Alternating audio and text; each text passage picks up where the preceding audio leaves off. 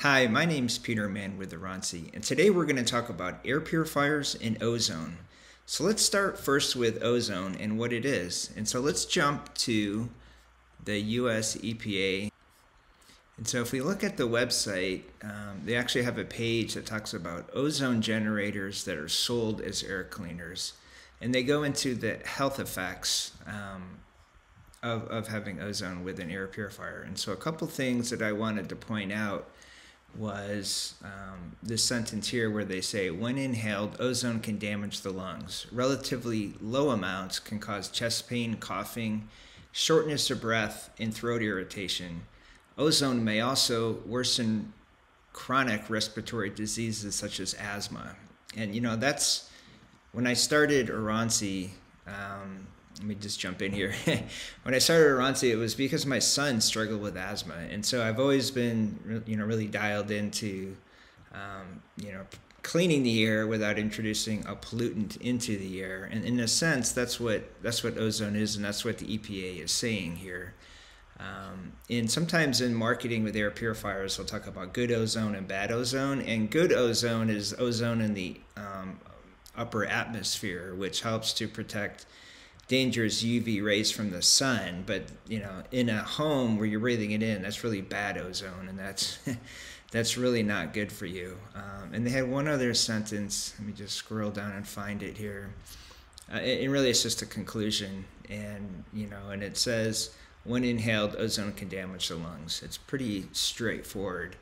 And if we look at what's going on in California, the California Air Resource Board sets regulations within the state of California, but because they're so powerful as it relates to manufacturers, in many cases it becomes the standard in effect for the country. So if you have an air purifier and you're emitting ozone, starting in 2010, California Air Resources Board began to regulate ozone emissions from air purifiers. But before we get to that, let's just see what they say about ozone. It's an important component of smog. Not great. And then they talk about where ozone comes from, the chemical reactions, and why do CARB and the US EPA focus on ozone? It's because it's an indoor air pollutant. And from what they're saying and kind of what I've seen, especially with my son with asthma, ozone is not a good thing. It really should be avoided. And it's not just for people. It's also, if you think about who has the weak respiratory systems, well, from people's standpoint, it's seniors and children, but also your pets. The pets don't have the same respiratory system that an adult typically has, and they're home all day. And so it's something to consider.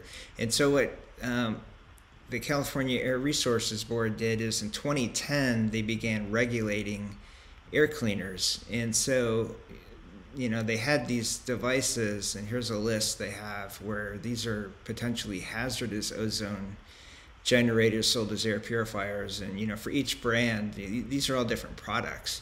And so this is a pretty extensive list of of products that they've listed out here. And their goal was to get these off the market in the consumer space. I think in some cases in the commercial or industrial space, you can buy an ozone generator, but for a consumer, for a home environment where you're in a living space, they want to get these out of there. And so what they did was they created a standard, and they set a threshold for what is an acceptable amount of ozone from an air purifier. And there's two categories that they created. One is called the mechanical, which is basically it doesn't have any type of electronic filtering. It's essentially you just have like a HEPA filter and a motor and a fan. That's it. An electronic is maybe capable of generating ozone, and they've been tested to be within the threshold that California sets for their maximum threshold, which is 50 parts per billion currently. I know earlier this year they were trying to get that reduced by, I think, 90%. And that hasn't made its way through yet, but I would imagine over time that threshold is just going to come down because there really is no good amount of ozone in your space. And the types of products that this applies to are things like ionizers, electrostatic precipitators, PCO, which is photocatalytic oxidation, hydroxyl generators, UV light, and things like that. And so, when you're looking at an air purifier, it's either mechanical or it's electronic. And so if you scroll down here, they have every air purifier that's been certified for them or by them. And so if I type in, say, MDO2, which is our model, it's mechanical. Everything that we're selling is a mechanical air purifier. If I were to type in, I just pick another brand, AP1512HH, which is a COA model. You can see in 2023 they have some versions of this that are mechanical, and then they have 2013 version, which is electronic. And so, what this is saying is this is within the 50 parts per billion, but it's, may not be zero. And so what's interesting is if I take this model number and I go over to the Energy Star website, Energy Star website lists all air purifiers that are certified to the Energy Star standard. And if I click into the models, drop in the part number, yes, this product is Energy Star certified. If I click on product details, they show ozone emissions in parts per billion. So this is 9 parts per billion of ozone that's emitted with this one machine. And what's kind of significant to note here is that's for one machine. And when I've talked with sent a question to CARB, and it says, well, are these things additive? So if I have 3, does it does that mean it's 27?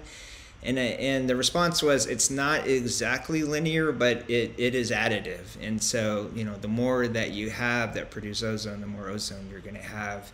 It's also a issue of how much ventilation does your space have and how large is your space. And so if you have an apartment and you have multiple air purifiers, it's a bit of a different situation than if you have 4,000 square feet with one air purifier. But, ozone is ozone. And the position that we take is there's no good amount of ozone, but there are tools and transparency within these government systems that you can see. Is this product I'm considering, is this mechanical, electronic, and if it's electronic, is it Energy Star certified? And then if it's Energy Star certified, how much ozone does that produce, and am I okay with that? If you go on the Reddit subreddits, and people talk about ozone, there's some folks that are like, oh, it's just, don't worry about it. It doesn't mean anything. But if you're a parent of an asthmatic child, or you have a parent who has asthma, or pets or birds, with other beings with weakened respiratory systems, it is something to consider.